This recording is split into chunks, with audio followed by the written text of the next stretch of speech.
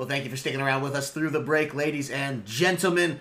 You've been here, you know that we're tied up 1-1 in this series. Boston taking the last game. Vermont showing strong in the first one. Now all coming down to this. Backs are against the wall. Players are actually in lobby, ready to run down the draft here as we do throw that one in. And it's a side switch yet again. Boston back to old blue.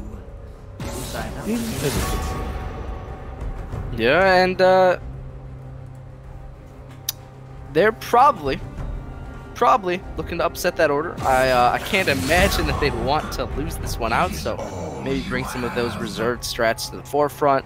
Now would be the time, because after all, season is winding to a close. All of the, somewhat more experimental drafts should have been ironed out. They need to have their best stuff ready to go. It's game number 3 for both of these teams, looking for their undefeated record to either continue or be broken. UVM, they don't like the Leona. They're not giving him Urgot again. I like both of these changes. Adaptive bans, but yeah. I don't like the fact that they still don't play Alistar. I really don't like that. If they can play Alistar here, if they, they didn't ban it. Yeah, that's tricky. Well, we'll see whether or not that one does get snatched up here for themselves, actually. Again, for Boston, that would be the ideal pick, right? You know that the Vermont doesn't play it. You know that you have the stronger support when you get that. But maybe they just don't want to pick it. They know Vermont doesn't play it. Why pick it? There's no point, right? Okay, yeah. I mean, if it's a gentleman's agreement just not to run the Alistar in the game, hey, no one gonna put the cow in a pen this time around, but Boston going to stick to what's working for them, and that's going to be the Amumu, going to take away, actually, the best top lane prospect of UVM, force them into something else other than the Scion. The Trundle. Top lane, as the pro draft does kind of give that away. Curious to see how that does transpires. And Anivia, where's the Trundle selected? Trundle and Anivia were the last 2 picks for... so Trundle counterpick into Scion. I have a lot of problems with that. The main problem is Sion's not a tank that builds a ton of resistances. Like, he builds some, but the other thing is he just has so much raw health. Trundle doesn't bully him all that easily. He doesn't have the greatest early game. Sion has a great one. He doesn't have a fantastic mid game without, excess amounts of just straight stats. Sion doesn't build anything besides just raw health for a little bit. So, in that sense, not really a huge fan of the Trundle pick. Amumu's not super tanky either. Neither one of these. It's like, Trundle against Sedge? Yes, please. Sign me up every day of the week. That's not Sejuani, though. Not the same sort of thing. And the Rakan pick here is super important. I think Rakan probably selected first rotation. Yeah? Zion Rakan actually were second. Zion was the first pick, and then Zion Rakan selected immediately thereafter, so they saved... Okay, so second rotation. They were first set. Yes. First rotation, second pick. Right, yes. Okay. Gotcha. So, that's pretty interesting, because Zyra Khan, knowing that the enemy team hasn't played Alistar, hasn't opted into it, on blue side they never selected it, it's a dare. Do you play it, Vermont? Pick it. I dare you. Challenge me. Win the lane. Beat it. Because Alistar is the best Rakan counter in the game. Literally. There's nothing better than an Alistar into the Rakan. The fact that they can't play it means that this is a dare. They've gone for it. No response to the dare whatsoever. They went back to the Braum Varus. That's good. They get more space for their Varus. I really like that. The Anivia is great for zoning. Even more space there with the wall. These are all fantastic adaptations, except for the fact where they seem to have lost.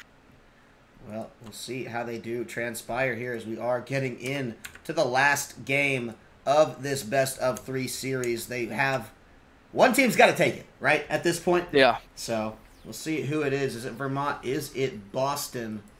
I'm leaning Boston. I think their draft is absolutely fantastic. I love the Sion pick here. I think the Amumu is on the up and up. It's a great jungler to have. The Ahri, not as prevalent, especially in Comet form. We'd much rather see Glacial, I think. But even given that, I like Ahri into Anivia. It's not a great pick. It's not a terrible pick. It's an even lane. But Ahri has the mobility to help her jungler win the rest of the map. I think that's what's going to change things, right? You can't really kill Anivia. Anivia can't really kill you. Doesn't matter. Affect the jungle. Roam with your jungler. Win the 2v2s in the jungle for him. Get him ahead, and he will provide for you. Bottom lane, it's Zyra Khan. That's the best pick you could have gotten here. They don't play the Alistar. It's not selective. That's just a winning lane so far in and out that I like Boston's draft a lot more. That's not to say there haven't been good adaptations for Vermont, but you cannot not play the Alistar. That has to be in your wheelhouse. We'll see if it punishes them, right? If they can win without the Alistar, if they can prove me wrong, I'd love to see it. Because if that is the case, Alistar might not be necessary at the top of the throne of the support leaderboard. Love to see it. We'll see if they can bring it. Yeah, I think Pancreas Man really... He's not bad at Braum. Well, he's only not played by Braum, any stretch of the right? imagination. So that's the tricky part of it, is that he's not gone on to another support in this entire series. So we have no idea the depths of his support chart. So, this could be a player that really only locks down to it. It's not like, keep in mind, these are college players. They don't have the run that a lot of pro teams do of, I have all day, every day to practice all these different champs, and, it's almost inexcusable for a pro not to know every support and be able to pick it situationally. It's not exactly the case, but hang on a second. Sphere already having to flash out, but he's flashed back in on with the Ignite down on him. As both summoners do go down for the Varus, the AD of Vermont. It's not a good position to find yourself in so early on that Varus, because it signals now that just a bandage toss from Uncle Tui can dramatically change the pace of this lane. Yeah, and I think changing the pace would be extremely important, right? After all, it's been a little back and forth in lanes. There's been some winning lanes, there's been some losing lanes. Having a winning lane here, always going to be an advantage. And they're not that easy to come by. So if you can change the tempo like that, if you can, alter it, make the deal, make the win, fantastic to see. Of course, everybody knows that, but has to be said that winning lanes are a very good thing. Well, I think it's, probably a controversial and brave opinion, but I can't say you're wrong. Yeah, it's... I mean, back in the day, it was like, okay, CLG EU drafts 4 losing lanes, including jungle. That happened. They still win. Doesn't matter.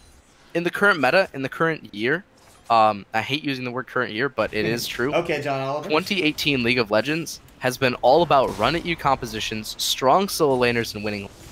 That's it. That's all it's been about. So, to not have a winning lane is tragic, especially in the current meta, just because of how the game is. You need to have that aggression. You need to have that advantage. Otherwise, things get really hard, and you feel...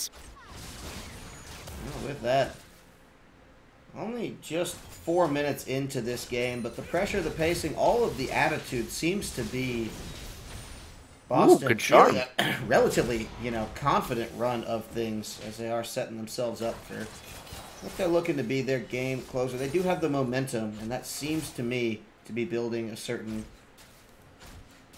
amount of credence to the way that they're playing this particular composition. You mentioned that you like their composition a little bit better. Well, it's doing okay in the lanes, especially bot lane, where they're getting themselves a CS advantage, almost even in the mid lane, and just a splash in their favor on the top side. It's tending to swing back and forth as we've seen it, all things considered here. No huge surprises that the first blood hasn't come down in the first few minutes. That's, pretty par for the course, but the big change-up variable there is the fact that the aggression is so much more on the nose here as they want to find the kill number 1 right in onto this Anivia egg. They're going to get it. First blood locking down as Jennifer Parker there.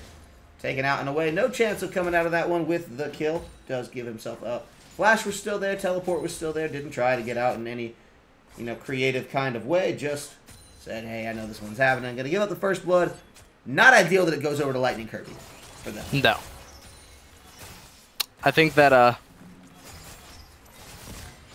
yeah, I mean, the Ahri was going to pressure anyway. The fact that Nivi went down and died through egg, super, super tragic. But it's partial overextension. It's also a good roam from the jungler, knowing the timings. Poppy was there, right? Poppy's there and can't even do anything about it, which is kind of the problem. Sometimes that just happens, but we see exactly why the Trundle doesn't counter Sion right now, right? Sion has more AD, doesn't have a bunch of resistances, He just wins off of raw stats against so many of these bruisers. Because of his early back, he is burning the minion wave as well, so he's getting more counter push against the Trundle. Trundle needs a Tiamat or something similar in order to get that counter. We'll see itemization, whether or not he can get there before this game gets a little out of hand. As Slubby there wants to get it on the sphere. It's a good Braum shield, but look at that. Is it good enough? Attack. The sphere's in some trouble, and support wins bot. Punch of auto attacks. Yeah, they turned their focus a little too much on a support wins bot or Slubby there.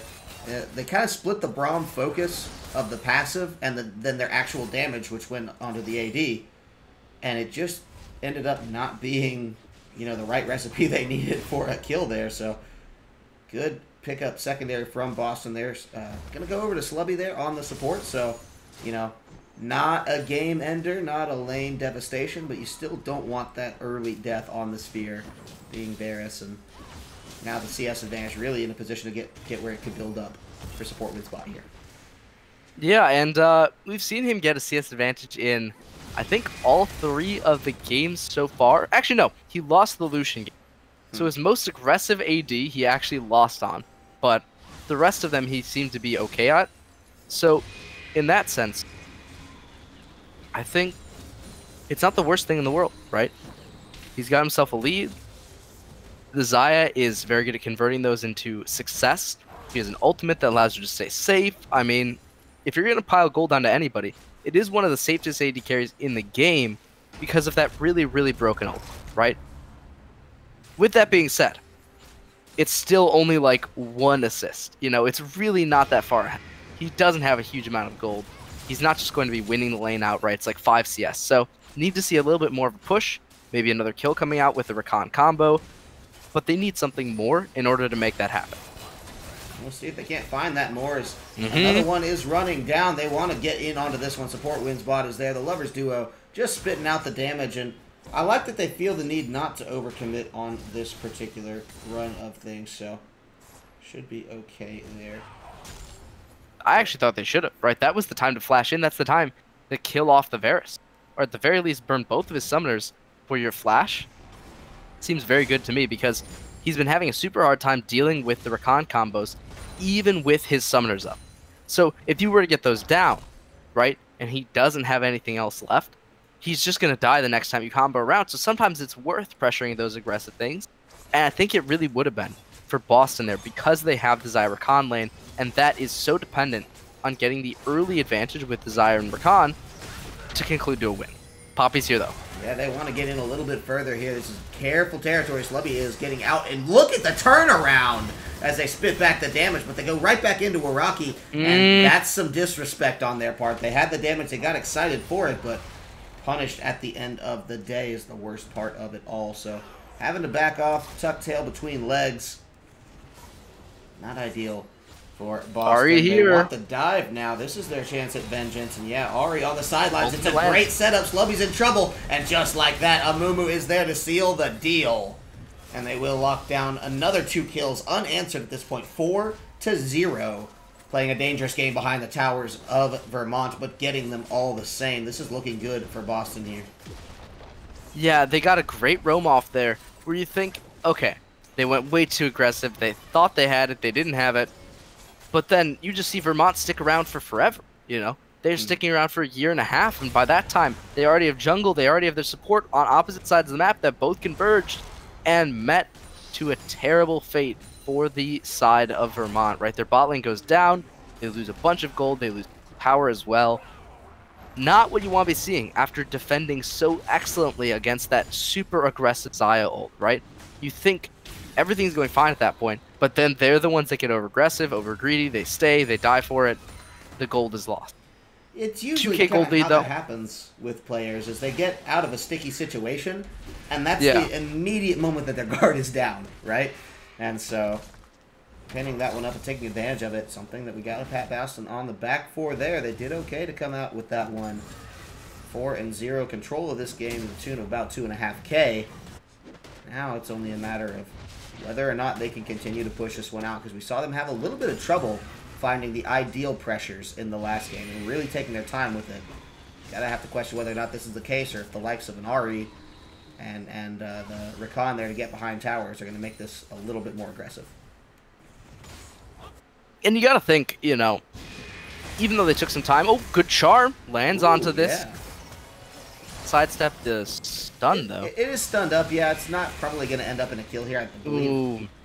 Misses the Q redirect. I think that was pretty harsh. Yikes, wants to go with the ultimate. That is the egg, and combo's down, but here's some minions. Doesn't have enough damage, instantly kill. Not really going to come out with the big kill on this one, barring some kind of crazy flash combo in there, but still, to pop the passive, that's always a great feeling for an Ahri there. The fox comes out over the bird this time, much like in real life. Actually, you know, most birds of prey, some of their only natural predators are foxes.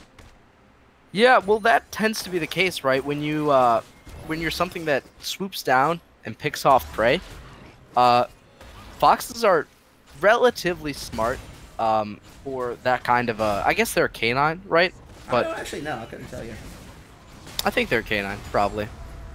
Oh, I think Scion's coming in for this one. Not going to find exactly what he needs to. Oh, it's pretty close. Yeah, that's actually going to get him into range for the bandage toss. That's going to get where they need to. But Waraki's found two against the wall. Mumu doesn't stand a chance. And Uncle Tui. So far. Yeah, he's not invited over for Thanksgiving this time around. He'll be sent back down into the grave there. Is no chance of that one. So it's a point back on the board for the boys of Vermont this time around. But a single point. Yeah, just a point. No, let's not get carried away. Don't call it a comeback, but they're doing okay. To get that, they'll be happy enough with it. 12 minutes in. Still about 2.5K gold separated. Game's not over by any stretch, right? So not by any stretch, right? 4K gold is not a game ending, but when the gold is distributed pretty well, when the Ahri is super ahead, when you've got to worry about the fact that your AD is going to get one shot and low mobility, and their enemy mid is high mobility, and both of your carries, actually, your two threats, super static champions against an Ahri and a Rakan, right? Right. Things are going to be extremely messy. So, in that sense, they do have to worry quite a bit. But, at the very least, they have terrain generation stop the Scion engage, so they won't get triple CC. Right. But that's, right, they're still going to get double CC. The Amumu might get in. That could be the third set. And if that happens, if the Amumu gets in, all bets are off. It's Fox in the henhouse all over again. He takes down the non-birds of prey much more easily, of course, and they're going to be completely annihilated. We'll see. But, big but, yeah, Vermont has a lot of space, right? They've got Nivea space. They've got the space created by the Braum, by the Poppy. The dashes aren't going to be instantly working because of the Poppy zoning tools. Laying in wait is this Xayah. We'll see if they notice. Oh, they're not going to notice anything except the big fat fist in their face as the spear is running out of this one. Feeling a little dazed and confused. Tries to get the answer back, but just not really anything for him here in particular. So, his kill taken out and away. 6-1 now. The credit over to Boston as they're building themselves up a more impressive run around this time, even than the last game. 15 minutes still as this slow play, this early game of version that we've seen out of these guys continues to be the story of their run. But a dragon to boot here would be a nice little pickup for them. It's a mountain drake. That's going to help with their, siege anxiety that we saw in the last game. Well, hey, you don't worry about the towers as much when you could just knock them down with the help of a little dragon dust. So, I feel like they'll be happy enough to take that one into consideration as they try to take the Rocky out of things, but the aggression not going to work if the bandage toss is just countered right back out. Yeah, but I was super surprised the Rakan W wasn't actually stopped by Poppy, so with that, the turret's going to take some damage, and it's looking for another charge onto another tier 2. I think they get it here, yeah. That's going to feel really good for themselves as they do lock it down. Rocky not trying his damage to keep that one out, just make sure. They kill the Rift Herald when it gets to the tower, and that's an important part of this process as well. Trundle still splitting. Yeah, splitting on the top side. Does get the tower to his credit there. I'm going to feel good about that one. So, only 15 minutes in, but some signs of life coming back around now from the boys in Vermont. They're remembering, hey, look, we are the team that won this first game. We are a team that, really made Boston look like they didn't know what they were doing. We can be that team again. We're only down a handful of gold here. And the split push, well, that's a drop in the bucket, right? Yeah, and I wonder, right? Game number 1 looked like the reason Vermont won was because they got an early game lead to the bottom lane, right? So why continue to draft compositions that don't allow you to do that, right? You keep drafting the Varus Braum. You keep drafting these safe supports instead of aggressive. You let them have Leona. Take the Braum again. It feels like that time, that energy, elsewhere on the map would be better spent bottom lane, right? Their big success came when they had a successful, early game in the bottom side. They could rely on their AD. He got ahead, enough to shred the tanks, and then they just walked through people with their very, very strong front line. Without the backline being beefy, though, it doesn't matter how big of a front line you bring, and it looks like they're going to get a kill onto this roaming Trundle. Yeah, they definitely want to find it. The Lover's Lane can usually take away just about anyone in a 2v1 unless you are just dancing. To absolute oblivion. It's really hard to keep track on him, but Pyrocryptic wants it. The minions part of this as well, and they haven't been able to separate. Slubby ran away from it, and this is actually tricky now where Rocky going to force the ultimate out. Yeah, they didn't want to have to use it, but they gladly will if it means they get out okay. Where Rocky now on to Zingbit to try to get in for this one, but look at this. There is a Fox laying in wait. The charm read like a book. Maybe try to find the kill. It's the knockout, actually, as Lightning Kirby on a rampage. Now going in for Jim for Sparker here. Just wants to get a little bit more.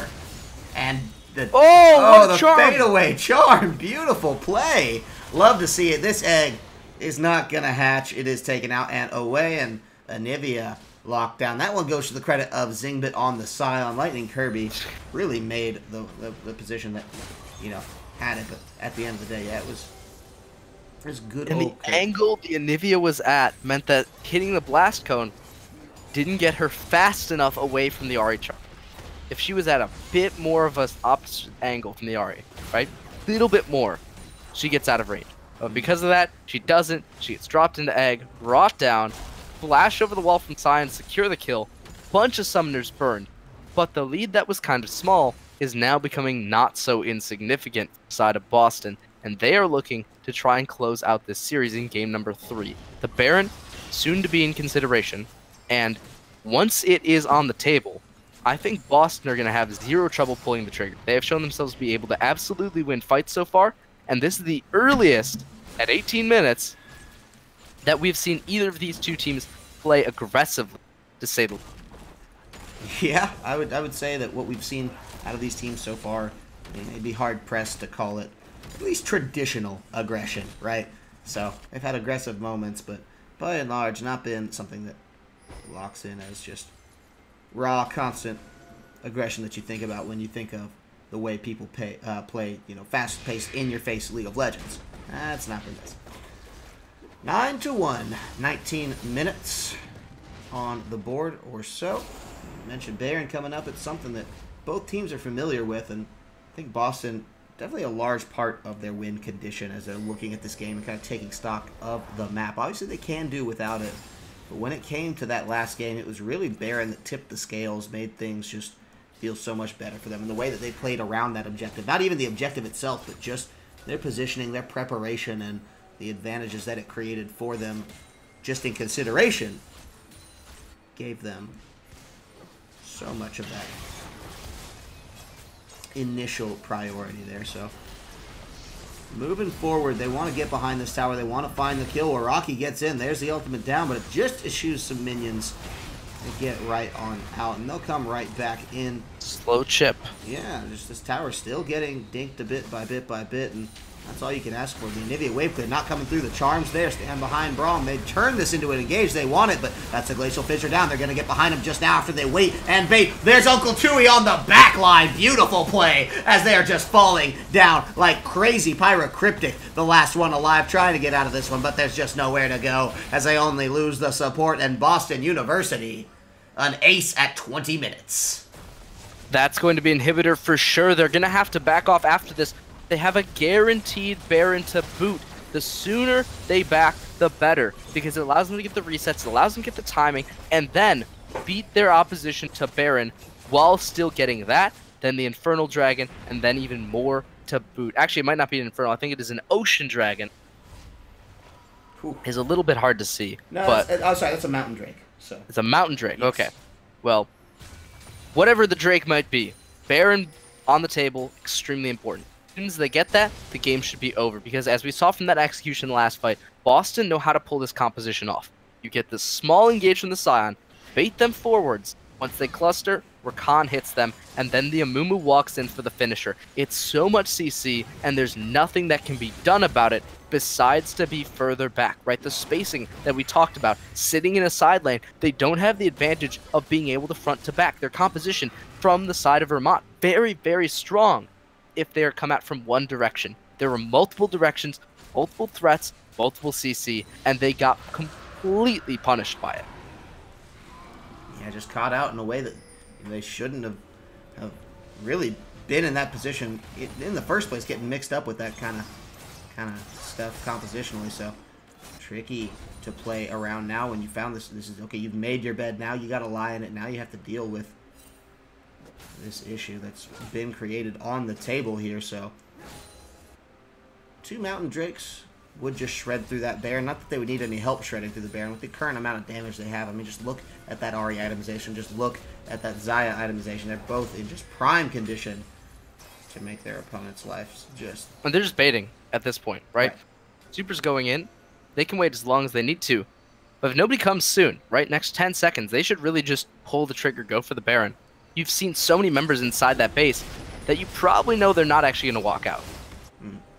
Yeah. I think that's the right until they call. do. Yeah, well, at the exact right time. Here you go. Well, this one works out for them. They got the Ahri standing guard. That charm is such a huge threat that they can't ignore it for too long here. So we'll be right over the wall. We'll be trying to get in a little bit more on this one. The Baron is gone down. There is the Glacial Fissure, but Pancreas Man is gone right out of this one, and it's another one coming down the Resurrection. Not going to be the case. It's a double kill right now for the likes of our friends in Boston. And that's going to be the end of the game. I mean, they've got closing it out. 20 seconds on 3 members, 2 to defend against the onslaught of Boston. That's tough. I think that this one's gone down right and away. It looks like Boston just coming right on through. Nothing that Pyrocryptic can do here for himself to keep this one locked down. So the tower is going to fall. It's 18 kills on the board right now. Won't pad out another just yet as the game's going to go down. They will take the gracious win in 23 minutes. Our shortest of the evening, as it is finally going to be Boston coming back in this series. They were down in the first game. UVM took it dramatically, but just like that, Boston does claw it back, clutch it from the fell grasp of defeat, and come back to find themselves the winners of this particular matchup here. And great play, great adaptation to just stay alive in the series. I really like what I saw from Boston here. Yeah, and I think it was an example of them being a bit more on the meta read, right? They had a better meta composition. It was a little bit more forward-thinking, not so old-fashioned. That's what got them the win, right? It's all about the aggressive multiple CC comps, and especially in solo queue, picking up those very useful picks, bringing them back, bringing them to bear.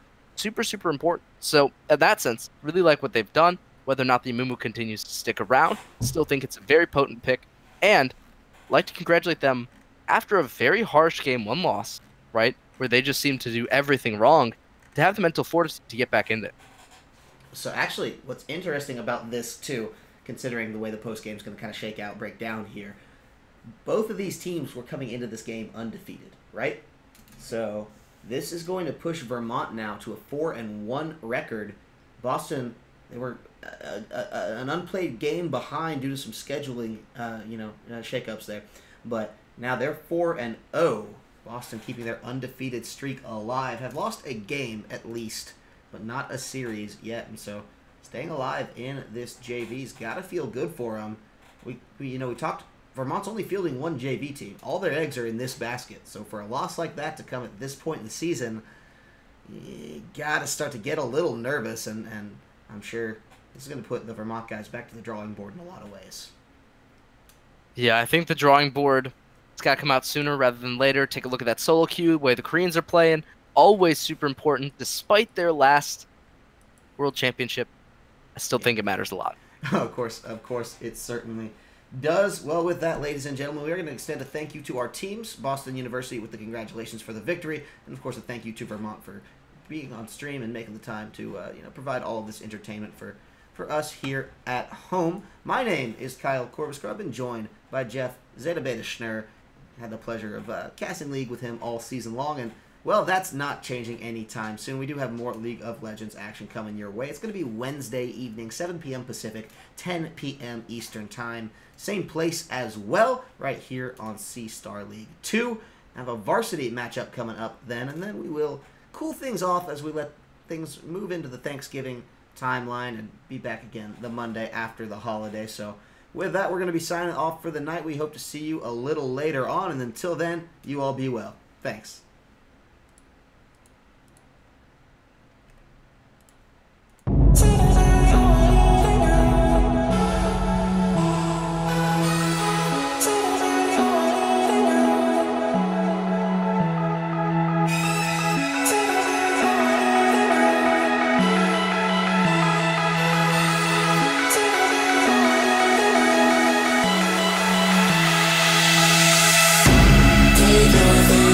Cause we won't be back again.